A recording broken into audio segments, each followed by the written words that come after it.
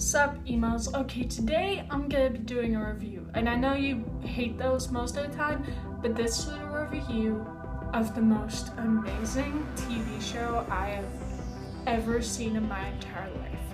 I am reviewing the Netflix original series, Stranger Things. Now let me tell you something about it.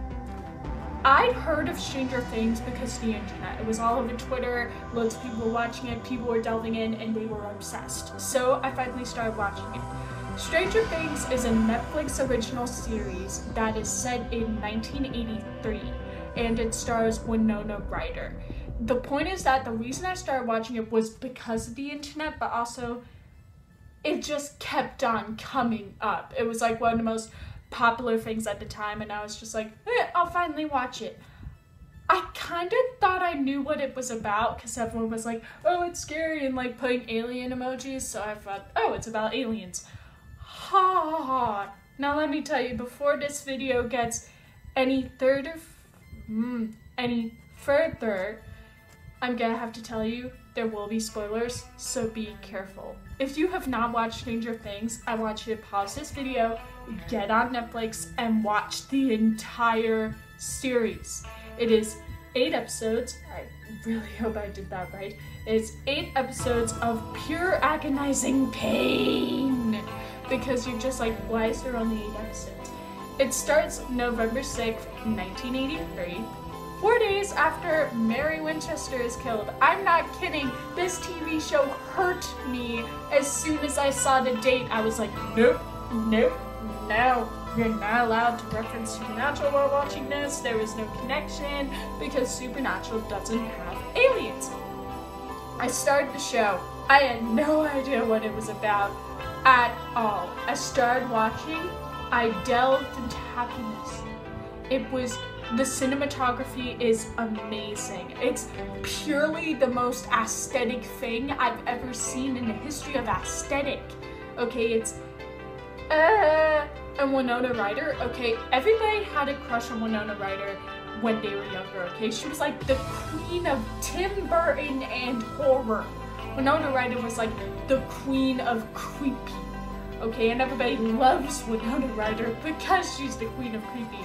So when I found out she was starring on the show, I was like, oh, she doesn't look different, but she does. Like, you knew it was Winona Ryder, but you were like, whoa, you're old. Like, you just had that reaction. It's like, oh, she got old, I just realized that. Now, it's set in the 1980s, which means I was freaking out because I love the 80s aesthetically. It's beautiful. Like, it's everything right now. And other things about it, it's creepy. Like, it's not like, oh, it's super scary and everything. It's like sophisticated creepy. There are jump scares. If you have epilepsy, do not watch this. Or if you are sensitive to flashing lights, this has a lot of flashing lights, okay? It is not for the faint at heart. It's one of those shows where if you watch it, you're gonna want to watch everything. It's kind of like X-Files, but it's just one story. So the story starts with this boy, Will, disappearing. And everyone's like, where is he? What's going on? And they unlock this government conspiracy, which is why I really don't like the government at all. More so now that I've watched this show. But what's happening is it's supposed to be aliens, but I say it's an alternate universe. Now, I watch a lot of sci-fi, so I know theories. This is an alternate universe theory for the nerds. It's not an alien, okay? I'm telling you that now. It is a creature that in their universe, they're considered normal, and in our universe, they are twisted and turned into something horrible. What happened was the government messed with it. This is what they do. They mess with the thing they shouldn't mess with, okay? The cast is amazing at what they do. The main little girl, 11, she is amazing. I'm not kidding. Not just the character, but the actress. She's so good at portraying this character that doesn't understand anything really about the world. and they're learning and they're speaking and they're figuring things out. And it's so, I'm in love with this show. When I started the show, there's this character, the sheriff. And I did not like him, but then he started getting better. But at the end of the 8 episodes, it's like, what the is going on? What the hell does that mean? What the hell does that mean? What? You're just like, what is this? What is this show? What does it mean? What is it talking about? I don't know. No one knows. I'm just really invested. Now, I don't know if there's going to be a second season. They keep on talking about it because it's so good. It's gotten so many reviews. That's one of the best things Netflix has ever done. It's one of those shows when you're just like, yes, I like it. Yes, I'm invested. I'm not leaving. Okay, I joined another fandom. I'm gonna talk about each character now. Winona Ryder's character, Joyce, she's the mom of the kid that gets taken. And I'm so sad. Okay, I felt sorry for her for the entire TV show, but she's so devoted to finding her son that you're just like, yes, this is something I would do if my kid went missing. I couldn't explain it, okay? I would do all of this. I always go to the worst conclusion. And she went, he's not dead. He can't be dead. He's not dead, okay? And that was, she had so much faith, okay? She had so much faith that her son was alive, and that was the beauty of Winona Ryder's character. The sheriff, I thought he was an ass when I first started watching the show, but then I realized he's just this sad man who needs a lot of help. Okay, he just needs somebody. And I understood him as they were doing flashbacks. I was like, oh, pain. I'm in pain. This guy is so sad. And I'm not okay with this. I'm sad. This is mean. Why would you do this? There are other characters in the show. There's Jonathan, the older brother of Will. Son of a bitch. Like, I didn't like him at first because I initially thought he's a stalkery serial killer dude. He looks like he was a serial killer. And I was like, but at the end of the series, I was like, okay, you make a little bit of sense now, but you really don't. Nancy, the girl who is the brother of Mike. Let's get to the older ones. Nancy, I didn't understand her at first. I thought she's just this young girl who's super smart, but she's like, she doesn't think she has the potential to be as great as she is. And I'm like, sweetie, what are you doing in this relationship? Get out of there, leave, go with your friend Barbara. Her boyfriend Steve was an ass. I hated him.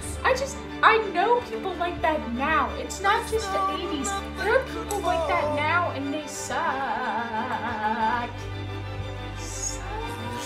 I don't like him. I did not like Steve.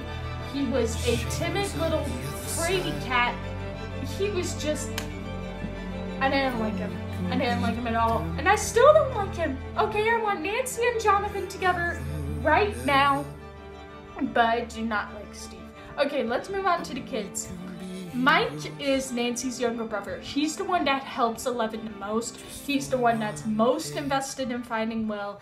And he's the one that cares so much about what's going on. And that kid, he's so devoted to finding his friend. And I'm like, this tiny child. I'm worried about him.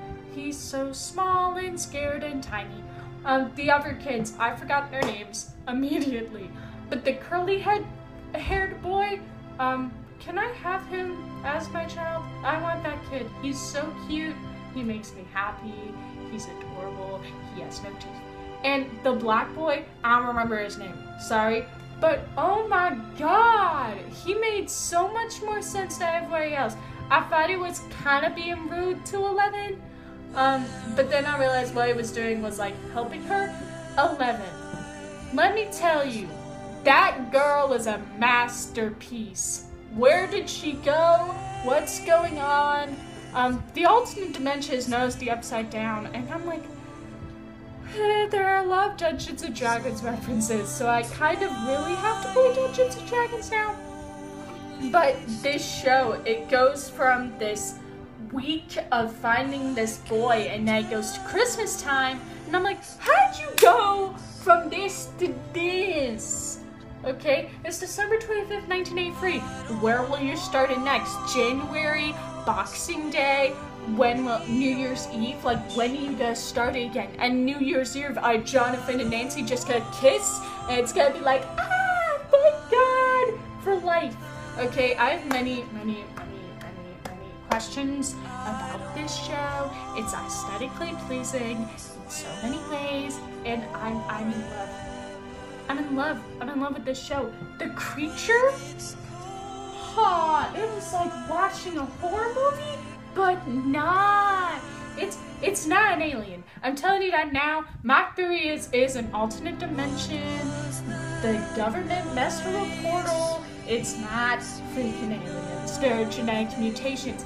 That monster was a child or something. I don't know. It's genetic mutations in an alternate universe. That's all I'm saying. That's my theory. This show is my life now. Stranger Things has taken over my mind. I need to check something. Okay, we're close to almost done. But the problem with this TV show is that it's so frustrating that there are only 8 episodes. And I'm like, where are the rest? Where are the rest? Where are the rest? Like, that's when I'm feeling like, I'm like, I thought it was gonna be a 13 episode series, because that's what I'm used to. I'm used to 13 for 23. Now it's 8 episodes, and I'm like, what? That's not okay. But it's set in chapters. Each episode's a chapter, and I'm like, oh. It's so aesthetic. Okay, if you are obsessed with aesthetic and 80s and horror movies, then this show is for you. Okay, if you're a giant nerd and you're interested in aliens or alternate universes or Dungeons and Dragons, then this show is perfect. Okay, I got into it because of the internet, and now I can't get through anything. But I want to thank the creators of Stranger Things for creating this masterpiece. And that's my review of the TV show. Give me a second.